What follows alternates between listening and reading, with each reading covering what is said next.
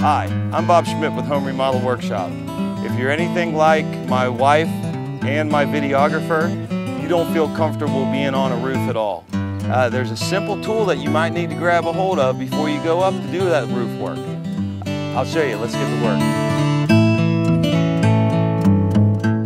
Although this is a low slope roof, it's only a 412 or maybe a 512. I feel very comfortable up here, but some people who don't feel real good about heights and being up on roof, like my wife, she doesn't feel comfortable videoing up here at all. So if you have an old couch cushion or anything with one of these foam pads in it, this stuff up on a roof, when you put it down on the roof, it grips like no other. It's like butt super glue. I mean, once you get on it, you feel stable as the day is long.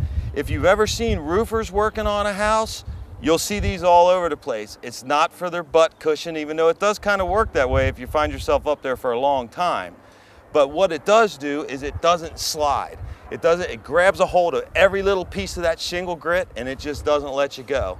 So if you find yourself getting rid of a sofa or an old cushion, strip the outside of it off, grab the foam pad out, because that could come in handy for you later on when you go to work on your roof. I'm Bob Schmidt with Home Remodel Workshop.